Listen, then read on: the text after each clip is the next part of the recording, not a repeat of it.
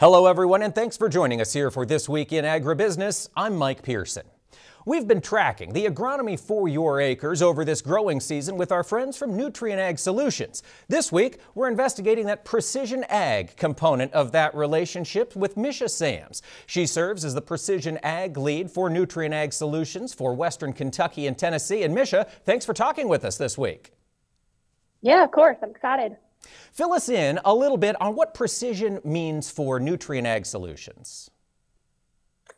So I think we kind of see the precision side of things and agronomy as two totally separate components up until this point, and still trying to tackle some of that. I think precision, when you think precision ag, we think technology, we think the platforms and tools that we have, and then we have the boots on the ground agronomy side of things. So I think for me, it means trying to merge those two and change the term from precision ag maybe to precision agronomy. That's a great point. Misha, can you talk a little bit more? How does that collaboration look between the precision ag side and the crop consultants and growers? So I have a handful of growers that I work directly with. It just depends on the situation. Majority of the time, I'm just working through the crop consultants to make sure they have a good understanding of our tools and things that we have available that they can help their growers with. So usually I'm working through them to get to the grower. Gotcha. And those tools, Misha, we're always seeing precision ag technology change. Looking ahead, are there any innovations or projects you're working on that you're excited about for next year?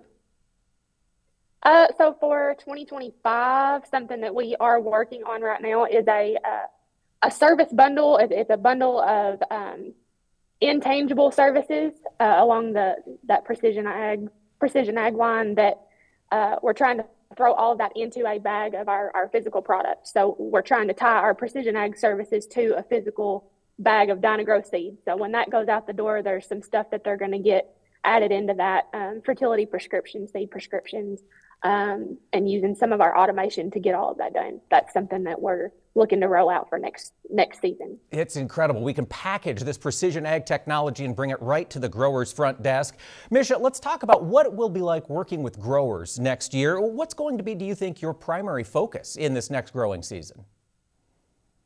Commodity prices are in the garbage right now. I think everybody's aware of that. I think they were in the corn was like 374 yesterday morning, I believe. I think our focus has to be in line with what the focus of the growers is going to be. So we're going to be looking to help them make their operations more efficient. There are products that we can use to make stuff that they're already using more efficient. Let's take, nutrients in the soil that we've already got. Let's make them more readily available, stuff like that. I don't want to necessarily ask them to spend more money. Maybe we're just reallocating our resources to where they're more needed in the field. That's a great point. This precision technology lets us, like you say, reallocate those resources to where they can make the most impact. Misha, before we let you go, if we've got viewers who want to learn more, where would be the best place to learn? I would say for sure talk to your local Nutrient Ag Solutions. If you already have a crop consultant that you're working with, they can for sure get you the help that you need. They can get you in touch with the precision agronomist for your area. Misha Sams, precision ag lead for Western Kentucky there with Nutrient Ag Solutions. Thanks so much for talking with us this week. Yes, thanks for having me. And folks, you can learn more at nutrientagsolutions.com.